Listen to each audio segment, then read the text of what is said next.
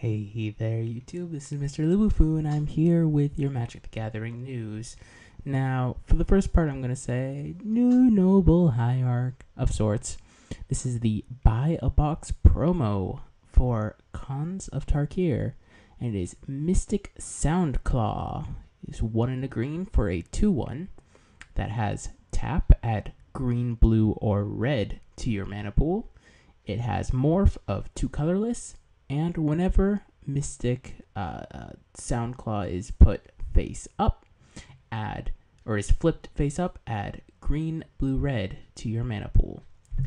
Now this is a card.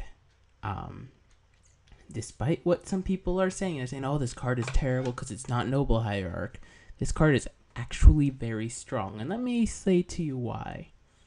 So you cast this face down on turn 3 as just a 2/2 morph. And on the following turn, you can flip it face up for 2, add 3 mana to your mana pool. You can then tap it for that mana because it's been in play. And your mana curve essentially goes, if you played turn 1 Llanowar Elf, Elvish Mystic, you go turn 1 Elvish Mystic, which is completely feasible in this format. Turn 2, this guy face down. Turn 3, you now have 6 mana available to you. That is a very, very powerful thing. Yes, you are kind of committing yourself to 3 colors, but this guy has a colorless morph cost. And maybe you don't need one of the colors. Maybe you can use this for colorless mana, or like you can use some of the colors for colorless mana instead. I think it only really has you committed to green, not necessarily the other colors, though, of course, you have a huge advantage to playing at least one more of them. I think this guy is pretty strong. I know a lot of people are saying, "Oh, but it's not as good as Noble Hierarch." And my response to that is, well, yeah, Noble Hierarch's very, very, very good. But you can't necessarily say that this guy's not because of it, because this card is strong.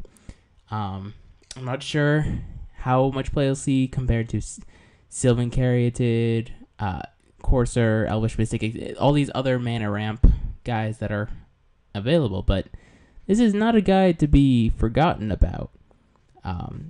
Ramps harder the turn you morph it, which is the key thing. So very interesting indeed. There's also been some updates on a ton of card arts. So if you haven't been to planeswalkerpoints.com to check your own Planeswalker points, go there. You can choose a clan, and you can find some exclusive card arts. There's nothing that's been too spoiled. 5 of the arts were just the Khans that we knew about. 5 of them are the stereotypical pictures for the clans, and then the other 5, which I unfortunately cannot show because they are either really, really small or gigantic, are 5 pictures of clan champions. So it is quite possible we get a legendary cycle of champions, 1 for each color. So that'll be hopefully pretty awesome. Anyway, that's it for today in Magic News. Thank you guys all for watching. Rate, comment, and subscribe. Let me know what you think in the comments down below. Thank you all for watching.